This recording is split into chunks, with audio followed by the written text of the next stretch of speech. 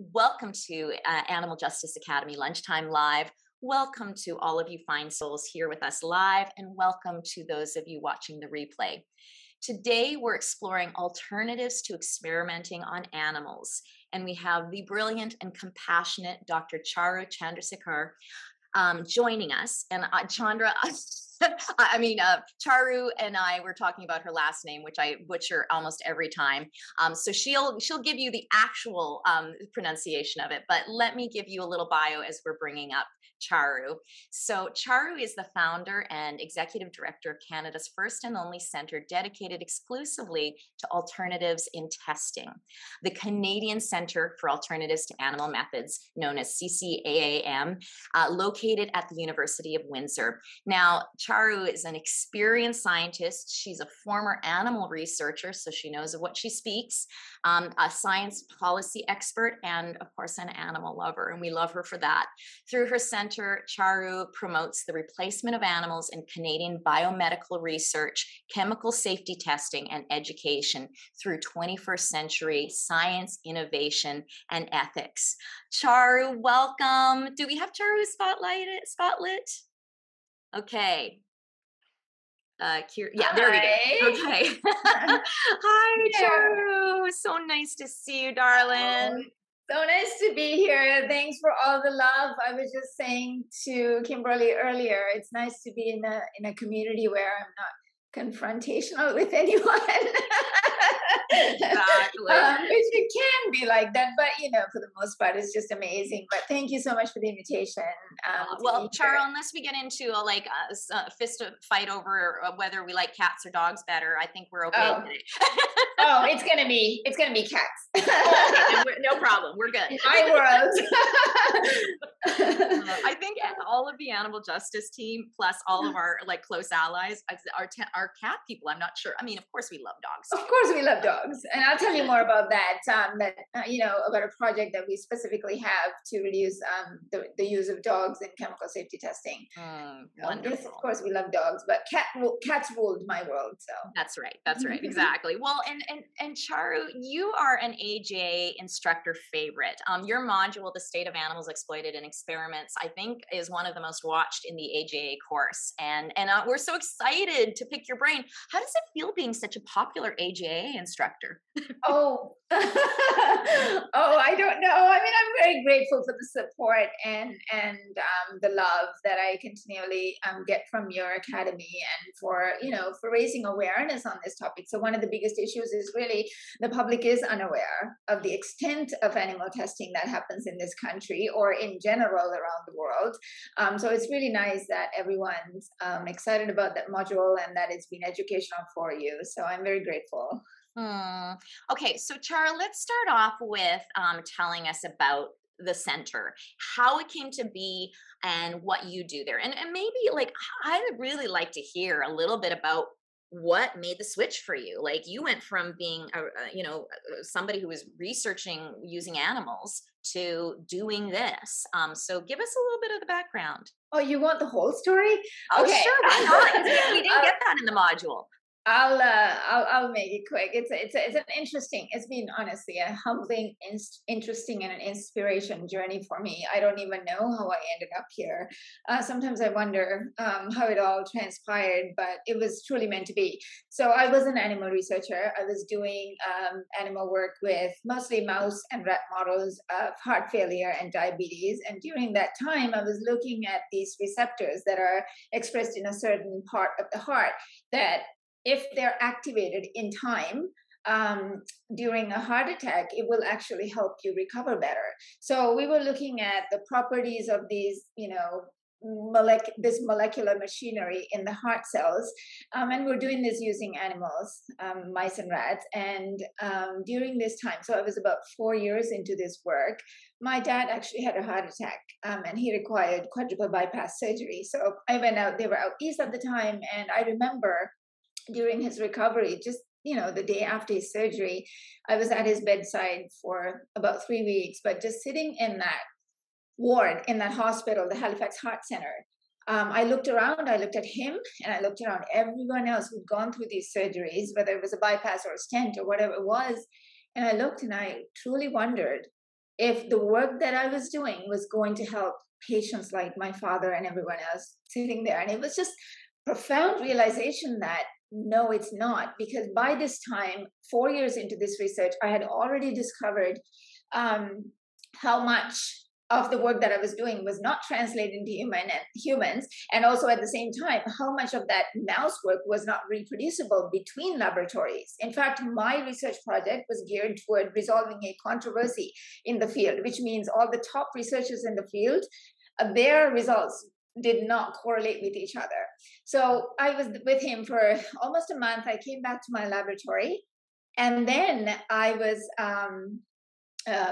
talking to a career researcher in cardiovascular field who was also looking at these receptors and who knew everything about these receptors. So I was just joking with him, and I said, hey, do you think these receptors were activated in my dad's heart during his heart attack? And his response was something that truly got me started on this journey. I wasn't quite ready to leave animal testing at that time, because I had my own justifications for it. But I asked him, I said, do you think these receptors were activated in my dad's heart?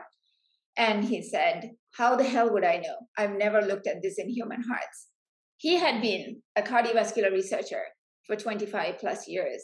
And so if you hadn't taken the time, and the system, the scientific culture that we have, hadn't required him to look at it in 25 plus years of a scientific career that's funded by taxpayer money, I just thought to myself, what the hell am I doing here? Because I did not go into science to cure mice of heart failure. I actually wanted it to help humans. So that was a profound realization. It was like an epiphany. And I actually ended up leaving academia within a year. I wanted to leave. I actually switched labs shortly after, but I stayed in animal research for another year and worked on animal models of diabetes. And then I said, that's it, I'm done. A number of different things happened with the diabetes research as well, that nothing was reproducible. The results we got between male and female mice. So one of the project was that these were genetically modified animals. They were missing an important molecule that regulates glucose, and the male mice were sick. Like their blood sugar levels were above 20 millimoles per liter, and that kind of blood sugar levels would put a human in a coma. But the female animals who had the exact same gene deletion were normal. They had absolutely no signs of diabetes at all. So how do you reconcile that? And so there's so many issues with that too. So more and more that during that year, I was exposed to even more reasons to leave animal work. And I finally left, and I joined the Physicians Committee for Responsible Medicine as their director of laboratory science. And so that was starting 2013, like middle of 2013 when I joined them. And that really changed my life, because through that organization, I went to a lot of different meetings with scientists from academia, from government, from industry, and a lot of global scientists as well. And every meeting that I went to, I was just in awe of the developments that were happening around the world. And then all of a sudden it occurred to me, we don't really have anything in Canada. So that's how it really started, just a few years later. So I started in this field in 2013. By 2016 was when I decided that we needed to open a research laboratory in Canada dedicated exclusively to promoting alternatives to animal testing. And I know I'm talking a lot, but no, this is wonderful. I love this story. Continue. I'll finish that story because it's interesting. I was just really born on the back of a napkin. And I wrote up a 2-page proposal, but I did not first approach the University of Windsor. It was another university in Ontario that I went to due to something that I don't quite want to talk about. I'm not sure if I should be disclosing that information, but I went somewhere else because of somebody else who really encouraged me to go to this university. So I proposed it and had a meeting with some of their top administrative people, and the dean of medicine at this university looked at me and said, "You've got to be kidding me. I don't want to offend my animal researchers." So, and I said, well, you've got to be kidding me, because Johns Hopkins University that receives hundreds of millions of dollars of federal funding from the National Institutes of Health to do animal research in the United States. They also host world's first Center for Alternatives to Animal Testing that was established in 1981. So if they can do it, you certainly can. I got up and I left. Wow. And then a few months went by, and I thought, no, this idea cannot die. So one day I wrote to the Vice President of Research and Innovation at the University of Windsor, and I asked him if I could get some time to speak with him about a proposal that I had. And I sent him the proposal, and I met with him a couple of days later, and I was truly hoping to get the same response from him. But I walked into that room and he said, let's do it. We need to invest Wow. in the future of medical research. So here I am. I absolutely love the University of Windsor. It's one of the most progressive and forward-thinking universities in this country, and their support for this work. This is not a battle between animal researchers or alternatives. It's really about doing what's best for humanity, for animals, for us, right? This is not just an animal rights issue, and we shouldn't just look at it like that either. It's really about humans. What are we going to bring to the forefront for humans? What about all these people who've been waiting around for decades for cures for diseases like Alzheimer's, ALS, muscular dystrophy? There's absolutely nothing there that would help them get better. Mm. So, Okay. you You know, don't so want to get me all riled up. no, I love, don't you love her fire, everybody? I love Charu's fire. And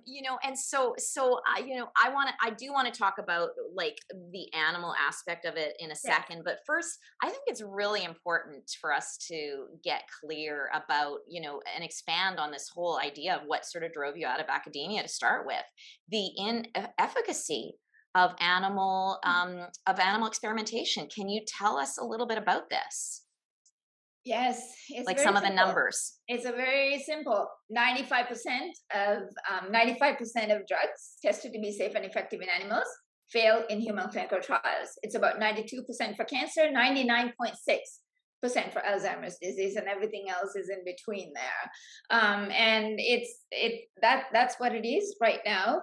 And there's what else can I say? 95% failure rate. This must be one of the only industries on the planet that seems to accept that kind of failure rate. Well, Debbie in the chat said, Charu, we wouldn't drive a car where the brakes worked only 5% of the time, and we wouldn't buy a phone that drops 95% of the calls. So why do we continue to fund junk science on animals that has the same rate of failure? So true. Unbelievable. And then Yeah. even with that 5%, Charu, that's not even 5% that like actually goes forward and become like we have access to, right? So, once you pass a drug, then there's still a chance for it to be recalled, and, to get a black box warning because there are other um, side effects and adverse effects that were not predicted in animals, right? So this has happened. We've had a lot of drugs being recalled, and the other issue is, what about the drugs? It's not just about the drugs that go through the pipeline and get approved, but also what about the ones that we missed out on? Because if you test a drug on an animal and there is a side effect, like birth defects, for example, there is no way that it would ever proceed beyond that to human clinical trials. So we may have missed out on a lot of drugs that could work very well for humans, but they had some irrelevant side effect in animals, so they were halted in that path, right? Aspirin is one of the primary examples because aspirin came into market long before, right? Aspirin was used by the Egyptians because it's derived from white willow bark. So it was back in the late 1800s, early 1903, somewhere there, when animal testing was still not regulated for the approval drugs. It came into market at that time from Bayer. So if aspirin were to go through animal testing the way it is done today, it would never be approved for human consumption because it causes birth defects in pretty much all the common laboratory species: mice, rats, guinea pigs, rabbits, cats, dogs, sheep, or monkeys. So that's aspirin. Leave that aside. But how many other drugs have we missed out on? And we wouldn't really know. Yeah, that's the part that really hit me, Charu, is when I sort of delved deeper into this, is I was like, oh my God, what a terrible, rate of success for drugs going to market. But then I went, okay, what didn't go through? And the idea that we might have already found a cure for cancer in humans, but threw it away because like a mouse had an adverse reaction to it or something like that. It's mind-boggling. It's mind-boggling indeed. It's a light Mm. way of putting it. Well, and so why is there first of all, why is there this high rate of inefficacy in testing in animals, and for human drugs, and also just human research, and well, let's start with that. Why is it so bad? Why are animal models so bad as predictors? Well, that's going to take me all afternoon to talk about that, but Yeah. very briefly, there are lots of differences, right? This really comes down to, and I think I said this in my Animal Justice Academy talk.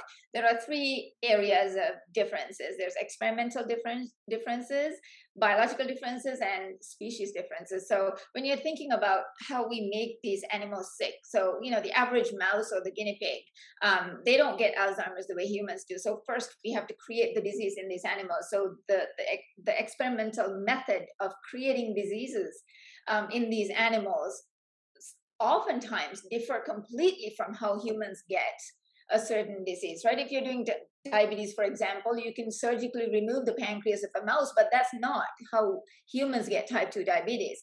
And so there's a lot of things that are wrong with the way we induce diseases in these animals, and they take a lot shorter time, unlike how long it takes for humans, for example, to develop some of these chronic diseases. It takes decades. Mhm. So there are problems with experimental disease induction ways, and then there are biological differences like sex differences, as the one that I just mentioned that I've personally experienced. And there are strain differences. There are hundreds, like couple of hundred mouse strains that depending on how you breed them, you can crossbreed them. So whether you're using just for simplicity, a black mouse or white mouse or a brown one or a yellow one, there are lots of biological differences within those strains as well. And then age, in our lab, where I worked, we would only use mice between 8 to 10 weeks old. And as soon as they get above that, the differences in the results are stark. You can really tell. So you do a certain age group. So there are age, sex, and strain differences, and then the rest is really evolution. We've been separated from these rodent ancestors for hundreds of millions of years of evolution, and there's really no way to overcome those immutable species differences, right? And we may have the same machinery, the molecular machinery, or even the same genes, but the way they're regulated, how they get activated or inactivated under certain circumstances, those are totally different between these species. And that's the thing. In short and simple, we are not 70-kilogram versions of mice, rats, rabbits, cats, dogs, sheep, guinea pig. Yeah, absolutely. Oh my God. Like it just seems like completely, this makes so much sense, yet we are stuck. We seem to be so stuck in this animal model. Um us, but the scientific community. Can you talk a little bit more about that, Charu? Why, like, are they not seeing the same stats? Like, what has allowed them to kind of cover their eyes and go, no, no, no, we don't see this? The scientific community is fully aware of the limitations. Every time a paper is published, you are supposed to address the limitations of each model. So the community is aware, but it's not easy to overcome. It's these issues with animal testing, animal experimentation is just as cultural as it is scientific. We have a scientific culture globally that's entrenched, that's ingrained in animal research, right? That's been the predominant way of doing things. It's animals serve as the gold standards. Rodents actually serve as the gold standard for most of our drug safety testing, chemical safety testing, and biomedical research endeavors. And the culture is just ingrained in that, and it's really difficult to change that because everybody's like, if I don't do this, how am I going to do it? And so the culture is so bad right now, you know, to the point where I think in general, the scientific culture is obsessed with curing disease in animals, and to the point where we are neglecting these differences and even asking researchers to quote unquote validate and confirm human data using animal models. That's what it has come down to. We consider human data to be anecdotal so often, and we require scientists like, you know, the animal researchers would ask scientists like me and so many other people like me around the world to say, oh, well, you need to validate your animal model. And this happened, one example I can give you, I think there was a recent paper, there was an organization in the EU somewhere that published a paper on animal research bias. So, and that's where when you try to publish a paper or try to get a grant funded through peer review, this is one of the number one questions. Yes, your proposal may be amazing, and these are some of the comments that I got for one of my 3D bioprinted lung models. Was yes, it's an innovative, creative, novel model that's even time relevant. They use that word as well. But then they said you need to validate your chemical safety testing data using a mouse model, and a 5-year research project cannot be justified without animal work. So, I mean, so if that's the culture, then everybody somehow feels that either they can't do it without using animals, or that they have some sort of obligation to stick just to the animal things. And this is not a problem at the researcher level. This is how it is, right? With the funding agencies, with the journals, with everything, right? So it's everyone who's a stakeholder in this scientific culture has a role to play. Mm-hmm. Tenebrae said the publisher parish model in university plays a role probably too. Absolutely. Absolutely it does. Yeah.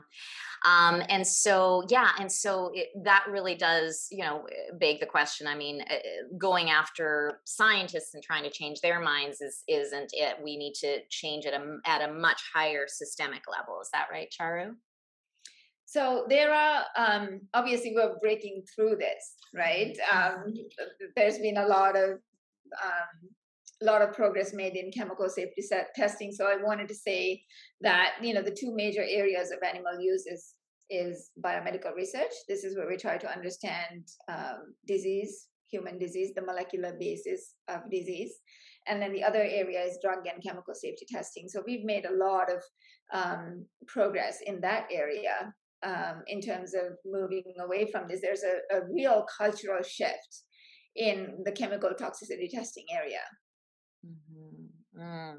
And, before, as good animal advocates, it's important to be able to communicate information accurately.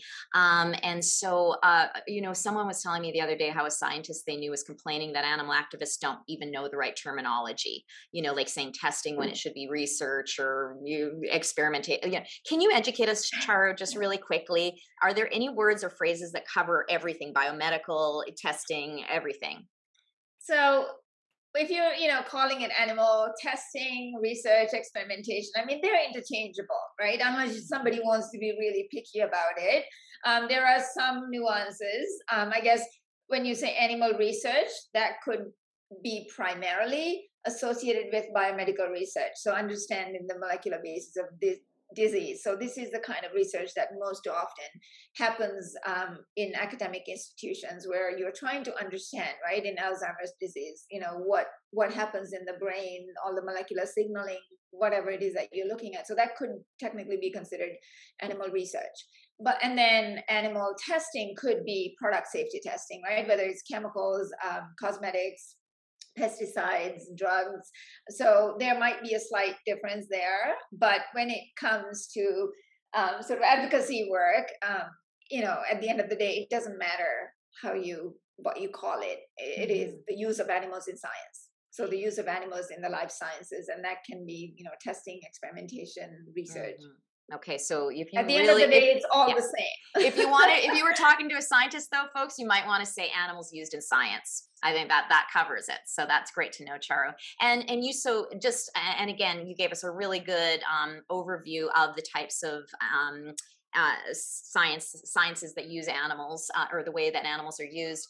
So you said biomedical research, you said chemical safety testing, and then there's a third category, and that's education. Can you give us just a little rundown of Yeah, that? so education is where you actually use animals for like dissection, and in not just high school frog and fetal pig dissection, but also in university level. In human anatomy courses, most often people dissect pigs or um, cats for the most part. So that's part of it. And then in physiology laboratory courses, you would use a mouse and you would inject it with something, or you measure different hormone levels and things like that. So that's really animals. And then in veterinary colleges and just beyond the normal thing. And then in some professional programs like that, you use animals for educational purposes or training purposes. Okay. Good. That's a very good 101. Okay. So folks, just so you know, I am going to start peppering. I already peppered one of the questions that somebody had asked in the chat, and I will continue to do that. But just so that I know what is a question and what is you just chatting, do a star, star, star Q before your question. If you haven't done that till now, don't worry about it. But going forward, just do star, star Q. If you have a question, Kirsten's looking for them in the chat. Charu, I'm going to ask you, Isle asked a question. They said, is it possible for Charu to provide the source for the data she just shared, the 95% failure rate? I work at a municipality of medical schools and would like to have that source. Yes, absolutely. There are multiple papers that reference that. I can provide that. Okay. And is there anywhere on the center's website that might have that, Charu, or you have a We're link to actually that? updating our website Okay. soon. We will likely have some stuff. It takes so much effort to put everything that we need into one place to a Absolutely. database. But there are references available on PubMed, the National Institute of Health database that has like all the biomedical research publications. Wonderful. Okay, so Charu, you've got some sources to be able to share with us Yes. here in the chat. Oh, I'd have to look them up and Yeah, post them. no, So I no will worries. send them to you, and then So you what I can was going to yeah, say is, yes, okay. send them to me, and then I will Okay. share them both on the in the course platform under the Lunchtime Live, and I'll also share it in our private Facebook group. So, okay, excellent, Charu. Okay. Okay, so I want to get into the alternatives, but first, I think we really need to address, one of the things that I know a lot of us are here for today, and that is about the animals themselves. I mean, you at one time, I'm sure it feels like another life to you. You were an animal researcher. You used animals in your research. Can you paint a picture of what it's like for animals being used in science? What's it like from their point of view? I mean, I know that you have a limited, sort of, you can't know what they're thinking or what they experience, but what have you observed and what do you know? I mean, you if you look closely, you can understand what they're feeling. And that was the realization that I came to, right? So the heart failure work that I did, we had two different types of animal models. We had one where it was genetically modified, right? So they were missing a key molecule in the heart, in the heart tissues. And then the other one was where you actually cut open it's like open heart surgery. You cut open the chest, go into the heart, find the coronary artery and tie it with like a thread or this surgical suture, and to limit the blood flow. So within a few weeks they will go into full-blown heart failure, and then you use these animals for research. But so much, it's not easy to describe what it is like. So that's heart failure. And then for Alzheimer's, you do other things. You inject chemicals into the brain, or you do surgical removal of certain things. For diabetes, and then spinal cord injury, you sever the spinal cords of these animals. So it depends on what area. So usually to create a certain disease model, there are 5 ways of doing it. You can surgically remove an organ or tissue. You can inject a chemical. You can genetically modify them. You could give them what we call diet induced. So you can put an animal on a high fat diet to get obesity to be a contributing factor. And then also psychological induction. So this is where you may have heard of some of the famous studies by Harry Harlow, a researcher, a primate researcher in the US, who started this work several decades ago. So it's called maternal deprivation, where you take baby monkeys away from their mothers and put them in these, dungeons and separate them and expose them to all kinds of fear and anxiety inducing areas by showing them snakes and spiders and dogs that primates are inherently afraid of. So there's this psychological trauma induction, right? So any researcher who wants to create a certain kind of disease model can combine any of these methods. You could combine a surgical method with a genetic modification and put them on a high fat diet. So you could do any of these things to create that model. With toxicity testing, with chemical safety testing, it's different. You're not really making an animal sick with a disease, but you are trying to see what kind of adverse health effects you can get from exposure to chemicals. And the way that's done is to sort of mimic the same way that humans would get exposed to a certain chemical. And that's through 4 routes, either by eating it, ingestion, by inhaling it, or exposure through the skin. So absorption or direct injection, right? Intravenous. There are drugs that are given intravenously. So animals are then subject to the same thing. If you want to do inhalation toxicity studies, you would take a rodent, and I don't have it.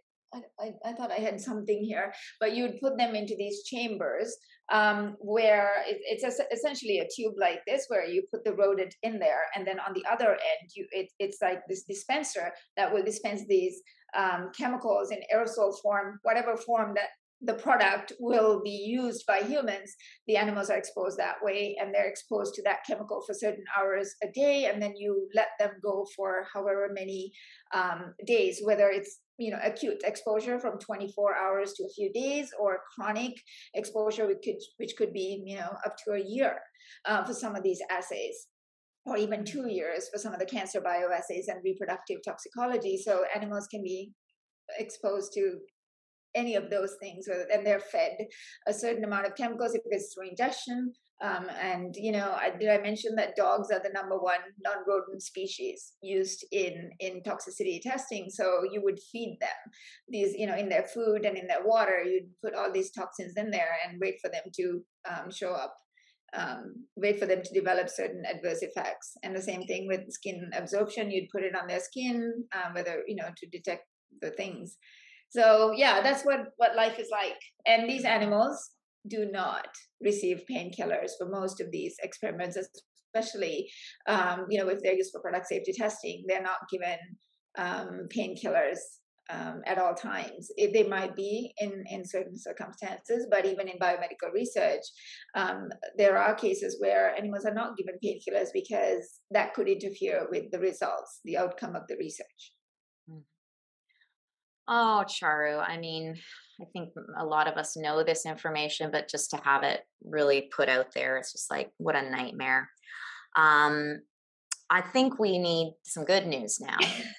And so, Ralph was asking, he said, I would like to hear more about the alternative methods. Ralph, so would I. He said, what is there besides organ on chips? But I think you need to also tell us about organ on chips. So tell us, what are some alternatives that are happening, and what are you folks working on? Again, I need the rest of the afternoon to talk about all the alternatives, but just to sum it up, there is no single method that really encompasses everything that we want to study, right? So this is really, the use of alternatives is really context dependent.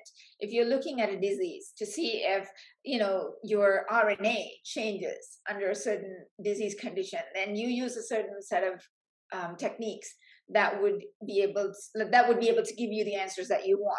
And so creating human biology in a petri dish is really about using a number of different tools in our arsenal and using them in a creative way, so you could get answers to certain biological questions depending on the context, whether you're creating a disease or looking for the effects of a toxin.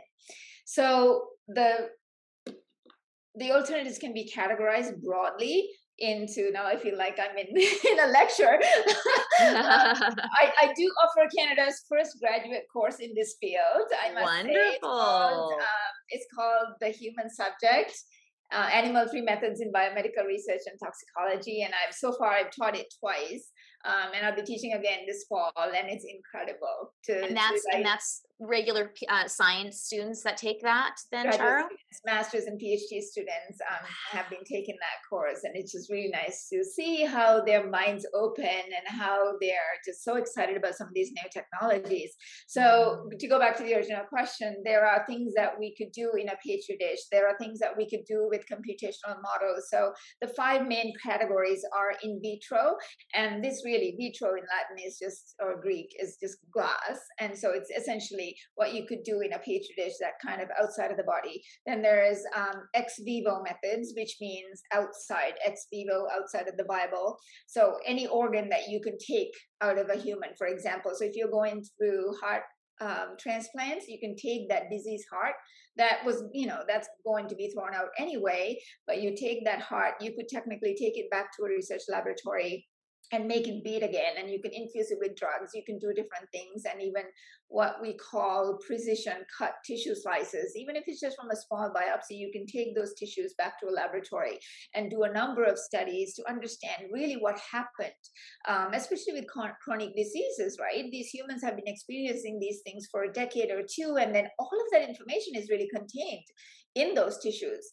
And then there's things where you could actually, with in vitro methods, you can engineer tissues. This is one of the things that we do in my laboratory. We create 3D bioprinted human tissue models. This is an old dried up thing, but this is what it is. We have these petri dishes like this, and the cell culture ware, and then this is what they would look like. The printed tissue, we can print any pattern that we like, and then you can keep them in culture for several weeks. And this is the organ on a chip, right? This is really the chip the size of a thumb drive, and you can plate your cells in these little holes there and have fluid travel through. And right now the focus is really in this field is to combine multiple chips. So you could have a heart on a chip, a liver on a chip, a brain on a chip, pancreas on a chip, kidney on a chip, and to combine them together, to connect them together, much like in the human body, to have a systemic representation of how things would, travel to the liver. A drug would travel to the liver, get it metabolized, and it goes to the kidney and get excreted. So soon enough, within the next 5 to 10 years, we are going to be able to see that, a human on a chip kind of technology. And the other things are also using, imaging, right, in vivo. So real experiments with humans, consenting humans, of course, but doing, non-invasive imaging technologies, biomonitoring studies. There's a lot of epidemiological studies with data that we can have access to, and of course, computational modeling, in silico studies, where you could really simulate scenarios that would never be possible even in an animal model. So there are all these, within each of those categories, there are lots of different technologies that you could use. And if you're thinking about, chemical safety testing, this is where we've had the most amount of advancements at the Organization for Economic Cooperation and Development, at the OECD. There are about 35 chemical test guidelines that have been approved by all 35 OECD nations, including Canada, that people can adopt, where in some cases, these tests that have been around for decades have been replaced with a simple human cell-based studies. Someone, let's see, where did it go here? Just one second. Someone was asking if you have any sense of what the success rate of the alternative methods are. I mean, I guess since it's so young in its infancy, is there any sort of success rates out there? Yes. So some of these models, or some of these test guidelines and protocols that have been approved even at the OECD level, and these other models that are currently in development, we are seeing that they are able to far better predict human outcomes than animal models.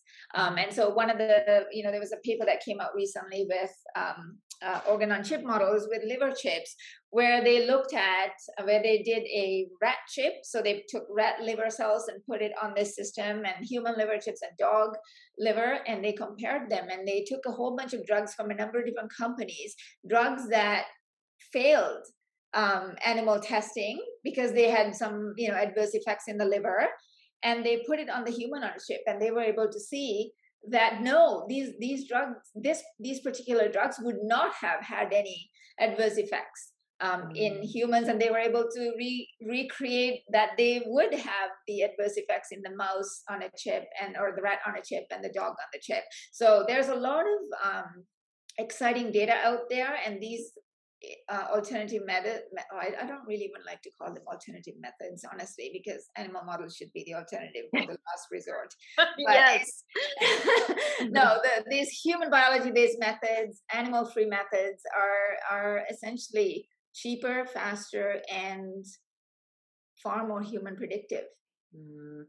It's almost like I can envision once all of these technologies are, take hold. It's almost like when DNA testing came out and they went back to all these cases and were able to exonerate people or find the killer. And it's almost like we'll be able to go through all of these failed tests and find these gems that could be real, like, could cure some huge things. Like it's really exciting. Yeah, the future really is animal free. I mean, I don't know, I have this dream, and I think someday um animal testing will end in this country, and I hope it really happens in my generation, because You want to see it I and do want a to see happy that dance. happen.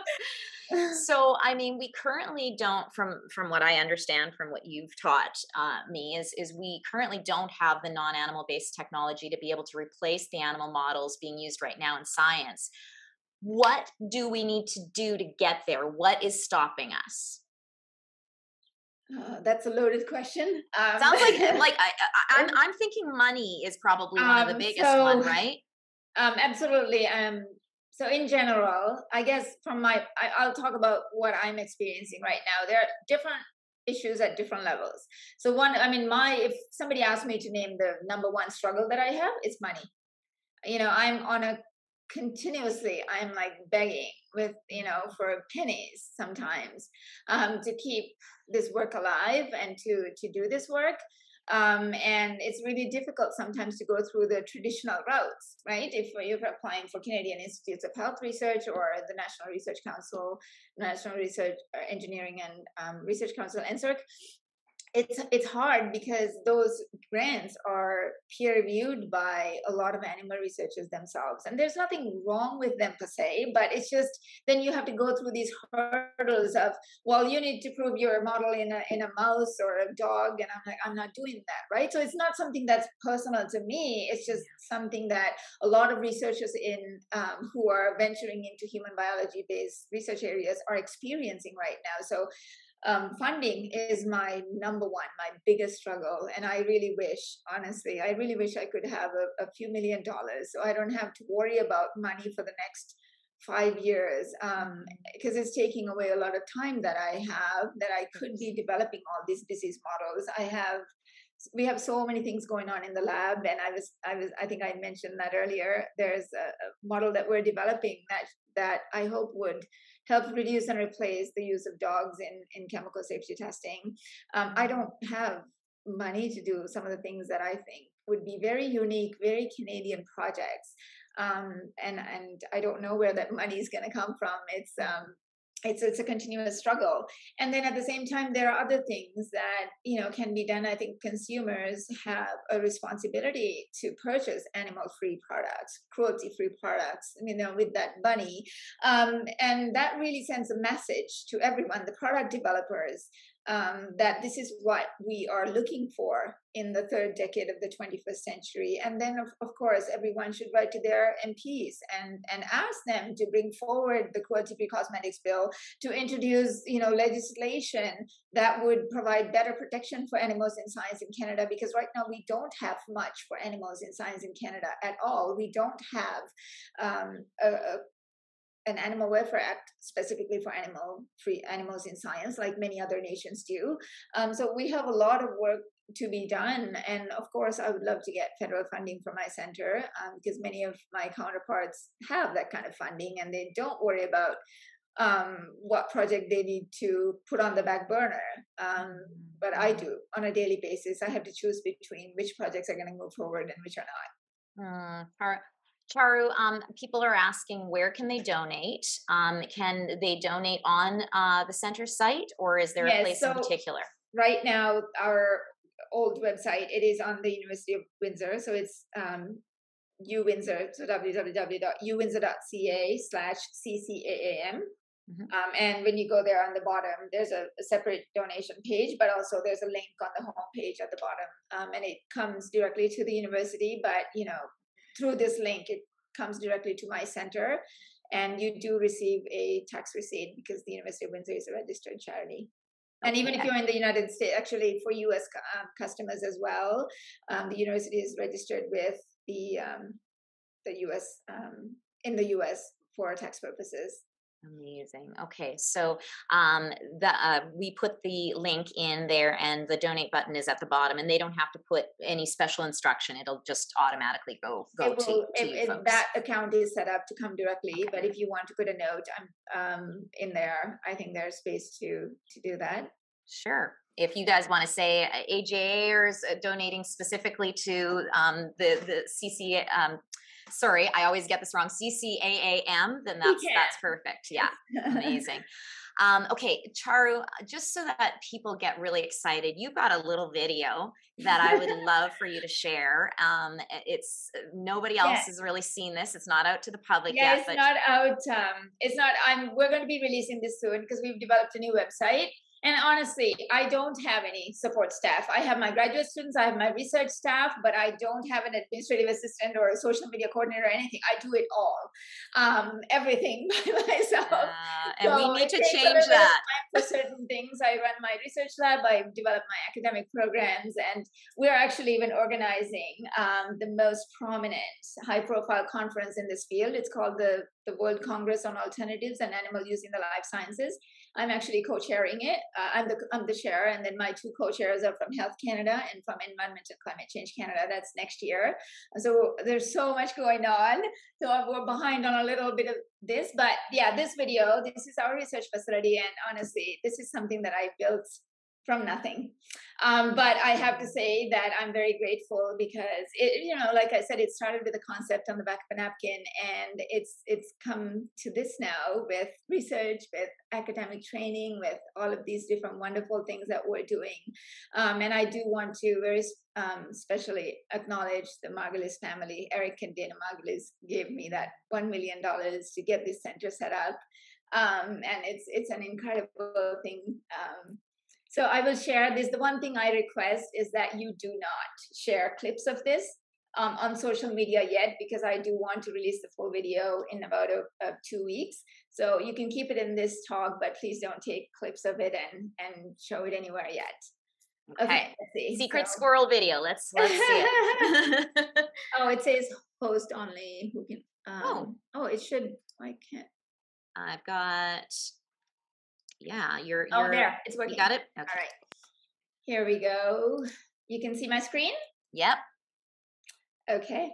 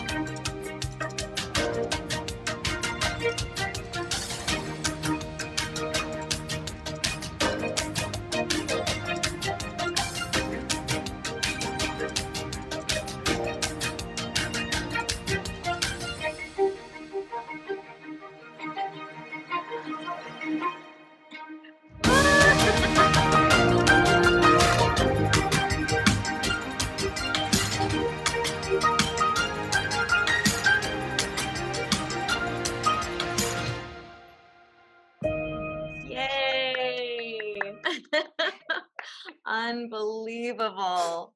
That makes me emotional every time I look at it. Oh, Charu, you built this. You built this. No, Amazing. it's nothing personal, but it's about creating change Mm. in this world, right?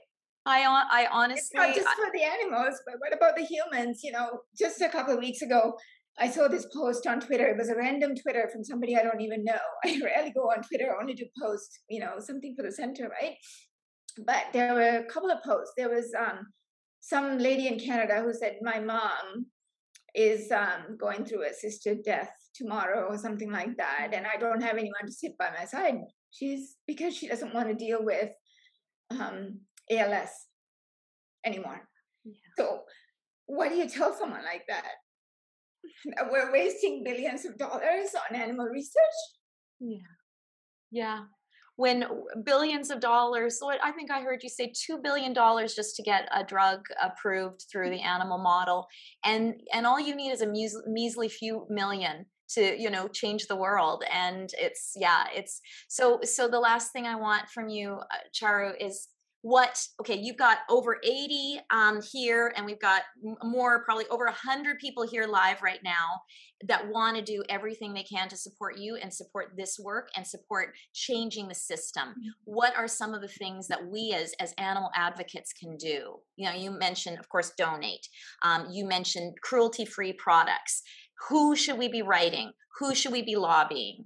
So definitely speak with your MPs, and this is not a partisan issue, right? So whatever party that you're affiliated with, it doesn't matter. They should all be working towards it.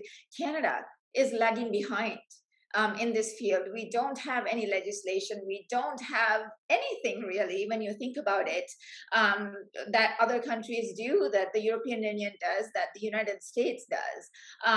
And so definitely write to them, ask them to do this, and then to work with organizations like yours to deal with this. And anytime you're donating to a charity, for example, if you're donating to Heart and Stroke Foundation, I should not name anyone, but I'm just giving an example. It's not, I don't have anything against any charity, but whether it's cancer, for heart disease, lung disease, liver, whatever the charity, health charity may be, ask them if they could put your money to a very specific area, because right now you don't have a choice. When you donate to one of these organizations, it could be going to all animal research, but maybe you should urge them when they do the canvassing around your neighborhood, ask them to create this and maybe get the conversation, and then of course have those conversations at the water cooler. People do not know. A lot of people, sometimes I'm surprised, people, when I meet people at different events like a veg fest or something where I'm giving a talk, they're like, "Oh, animal testing doesn't happen." And I'm like, "Of course it does. Canada,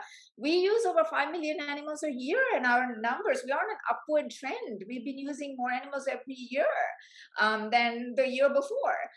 So we are lagging behind in many areas, and people can get involved in many different aspects. And I have to say, the future is very bright. I work with an amazing group of people. I'm not just saying at the University of Windsor, I'm just saying globally, from academia, from industry, from government, people who have this common interest to advance science and ethics for humans and for animals. So the future is bright, but we need to get there, and then we may have very specific hurdles to jump over here in Canada.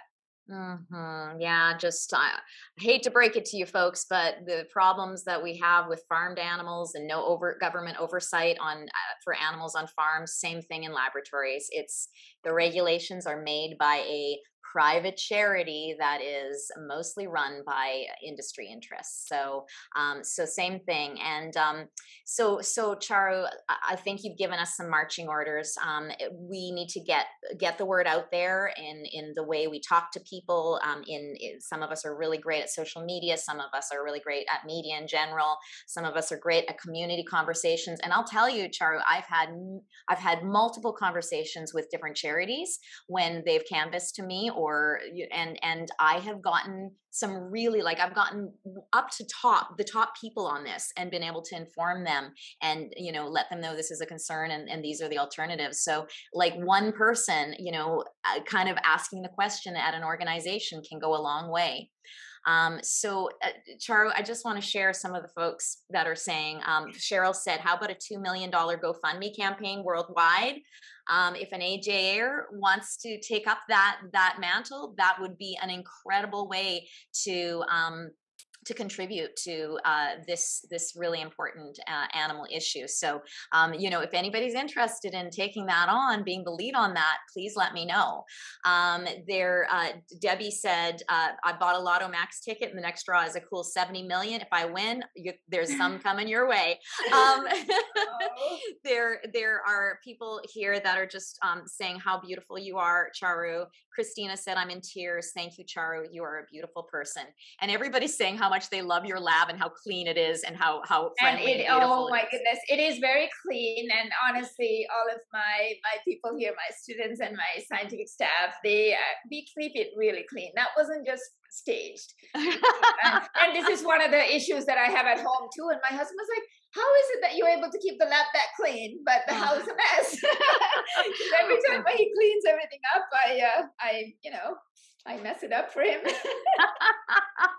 And Kirsten, would you mind taking Charu off spotlight so she can see everybody? And I have to say, Charu, when I saw that hashtag animal free, what was it? Animal free research. Yeah, that made me tear up and goosebumps all at the same time. Incredible. And so I want you to go back now to the gallery view. It's at the top of your screen, Charu, on the right. Yes, so you can see everyone because we're here behind you. We have tears in our eyes and we are there for you. Folks, let's give Charu a big AJA. Thank you. Charu, thank you.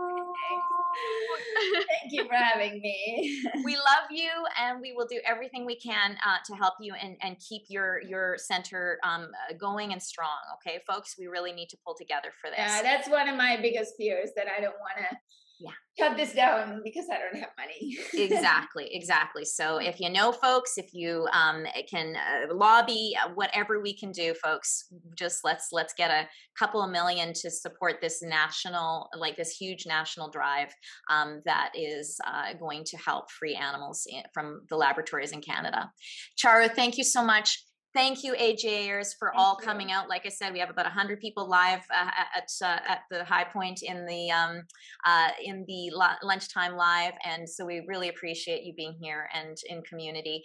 Folks, the next lunchtime live is June 16th. It is with the Excelsior 4. I hope you will join us, and I will pass on all of your love to Charu because she hasn't had a chance to read it, but I will send her the whole chat so she can see it all.